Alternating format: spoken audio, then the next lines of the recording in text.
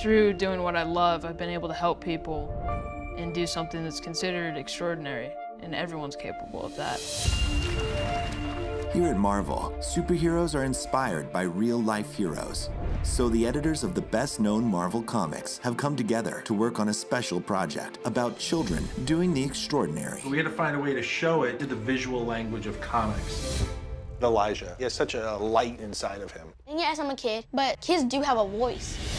One thing I love is to be able to feel like I made a difference. We were sitting on the couch and he said to me, I'm gonna lead a march. Today, I make a call for peace. I'm not asking for it, but I'm having it and I'm taking it. He is a ray of sunshine. I decided to make workshops to let people who are disabled build off of their disability. I want to change the world, create something good for me. I may have one hand, but I can do the same thing as anyone else. Being blind, I can't see anything, and that includes limits for myself. I'm going to the NFL.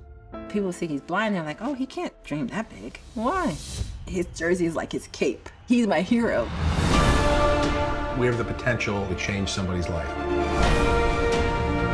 We have to share his story. You've got a surprise from Marvel. We love stories about heroes who demonstrate great power to help others. You're good. You have found your voice. Your courage inspires us all. We hope that you see yourself as a true superhero. Welcome. Welcome. Welcome to the Marvel Hero Project. Woo!